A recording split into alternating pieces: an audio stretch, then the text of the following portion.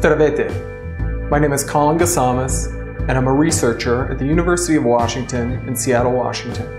My research is primarily concerned with literacy and social behavior interventions for children and their families.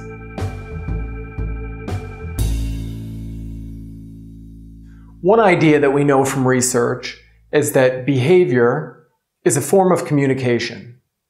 Oftentimes, if a student is disruptive in class, the teachers will think of that student as a bad student. We know that this is not the case. The term functional behavior analysis is used for the process to describe how we determine what behavior is trying to communicate to us. So if we think about our situation where a child is being disruptive in class, sometimes it can mean that the material is not being presented in a way that the student can understand it. If the student is disruptive and the teacher sends the student out of the learning setting, for instance to the principal's office, the student may start to associate this behavior that they're using in the classroom with getting away from the undesired activity.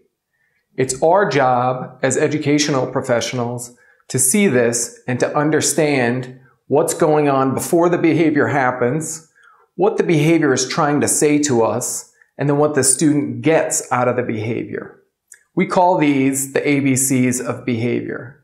The A is what happens before the behavior itself, and we talk about it as being specific and observable, and then what the student gets or the consequence. If teachers know what it means when they see this type of situation in their classroom, they can put together learning so that students can make the most of school. In the situation that I was referring to, the student is being disruptive after the teacher places demand on the student. They're asked to go see the principal because of this disruptive behavior. The disruptive behavior serves the function of allowing the student to escape the demand that the teacher is placing on them. One way to avoid having the student be removed and having the likelihood that they will use this disruptive behavior is simply agreeing with the student on a system to allow them to take a break when the demands of the work get to be too hard.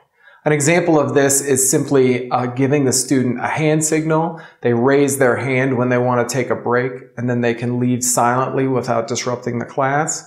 Another example of a strategy that works is just giving the student a visual schedule with times that they're going to work during the period so that they have a plan for when they're working with the whole class.